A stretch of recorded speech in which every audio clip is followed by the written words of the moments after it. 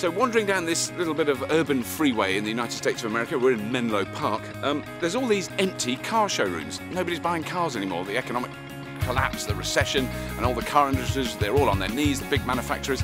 And then there's this one little company, oh, I can't remember the name of it, it's on the tip of my tongue, that have taken over one of these empty showrooms and transformed it into a showroom for their cars, which people do want to buy, which is quite peculiar. Now, why would they want to buy these particular cars? And what is the name of the damn company? I just can't remember. I think it begins with P, Pesla, C, Kesla, something like that. Anyway, it's all very clever. Oh, hang on a moment.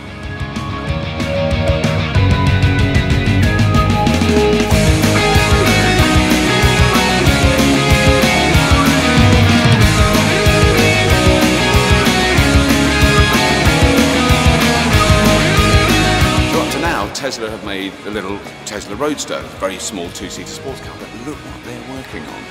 Now this is just a model of the Tesla S-Class, the new car that they're bringing out in 2011. And it's quite different because, well, for one thing, it's huge. It's a much bigger car.